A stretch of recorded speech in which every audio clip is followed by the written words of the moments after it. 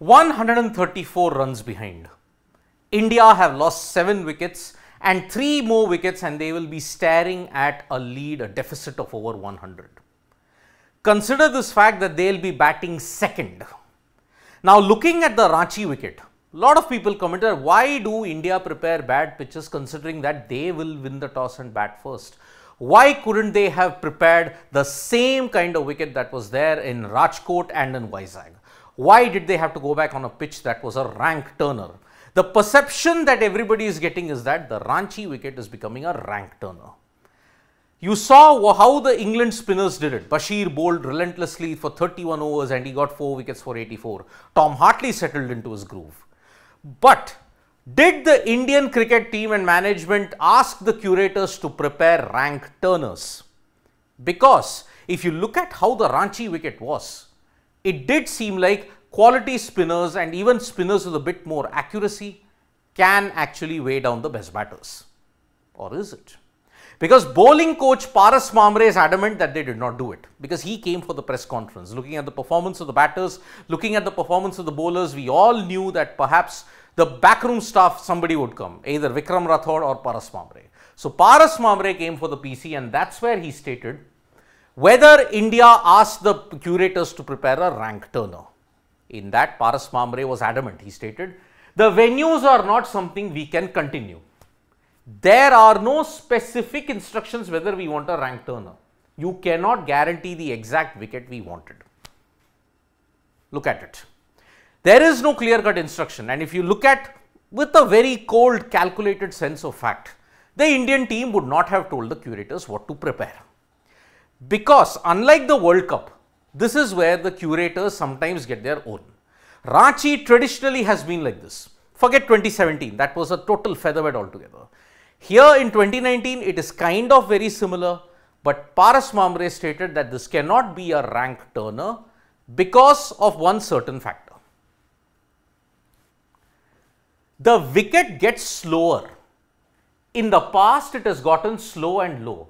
To be honest, we never expected the ball to stay that low in second day. We never expected the variable bounce.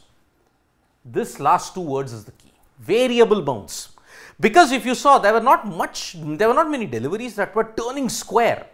There was little turn, but it was slow turn. And if you look at Bashir, most of the wickets, it hit a crack and then it went in. It was just, if you bowl the deliveries, there's very little turn that is coming off the deck itself. But now, the slow and low bounce that is there, the variable bounce, that's what got the Indians in trouble. That's why they couldn't use their feet that often. Shubman Gill was trying, Yashasvi Jaiswal was trying, but as the game progressed, the second session, it became slower. And that is why England were really in the ascendancy at that time. The batters didn't have that kind of application, and he said, not many deliveries spun square. So it is not the question of a rank turner at all. It is only the up and down bounce. And traditionally, if you look at it pre-COVID and now the first test you're playing in COVID, post-COVID, the wicket in Ranchi has remained the same. Of course, unlike in the 2019 test where the batting became easier from day 2, here the batting has actually become harder. That's the only difference. There is actually no guarantee on the nature of the wicket. As he wanted, you cannot guarantee the exact wicket we wanted. Sure, they wanted a wicket like Rajkot and Vizag, but here the curators, they know what kind of soil it is. Soil in Ranchi is different than the soil in Vizag that is there, and also in Rajkot. So, if you look at this way, the variable bounce undid India. Some kept low, some kept it shot up from the length because it hit the crack, and that's why you look at it.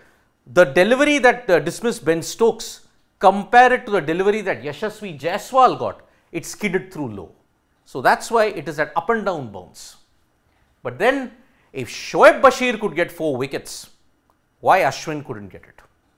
We all acknowledge that Ravichandran Ashwin is going through a rare bad slump.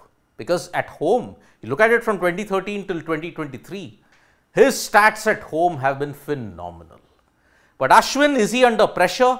Paras Mhambrey stated that every individual bowler has a style and strength. Every spinner has his own way of bowling. Every individual needs to stick to his strengths. We need not look at what they have done. He stated that yes, Bashir bowled very well. He followed the process. He kept it simple. Now, if they have done well, we have to focus on our own strengths. So, it was kind of a generalized answer to what was the bowling all round in that sense. Ashwin, we understand the fact that yes, it's a rare slump, but he can bounce back. We don't know the kind of mindset that we all pointed out how he might be after what happened in Rajkot. So, cut him some slack. 10 years he's been doing very well. Here at home on these kind of wickets, maybe he's struggling to adapt. So, let's see how that goes. So, Paras Mhambrey is clear. It is not a rank turner. And there has been no specific instructions. That's the key. No specific instructions. So, let's hope that India can bounce back. But if they get a deficit of 100, chasing 250, 300 on this kind of wicket will be very, very difficult.